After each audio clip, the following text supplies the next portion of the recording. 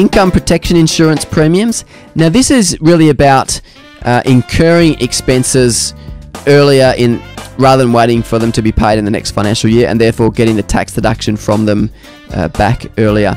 Now, income protection insurance, if you've got it held within your superannuation fund, you can't claim it as a deduction against your salary. But if you've got some complementary or some external to superannuation income protection insurance, then the premium can be deducted against your assessable income to reduce the amount of tax that you do pay.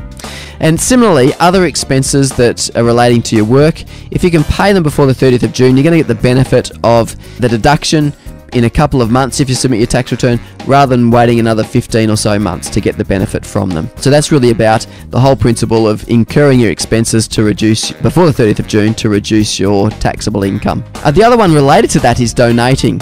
So if you received a bonus, or you know that you're going to be incurring some tax and would like to utilise that money to support charitable organisations, then you can make a donation to a tax deductible organisation. That will then reduce your taxable income and also benefit the organisation that you're donating to. So it's a similar thing to the previous, claiming the income protection insurance, but it's benefiting another organisation. Now, one point here is that I'd just like to emphasise the fact that you don't really want to let the tax decisions drive everything. Now, I know a lot of churches don't have a tax deductible fund to give to, but the church still needs the contributions or the giving to keep running. If you really feel as though you need to give to an organisation but it doesn't have a tax deduction, I guess I'm just trying to emphasise the fact that don't let the tax drive everything. You might need to be giving to some organisations that aren't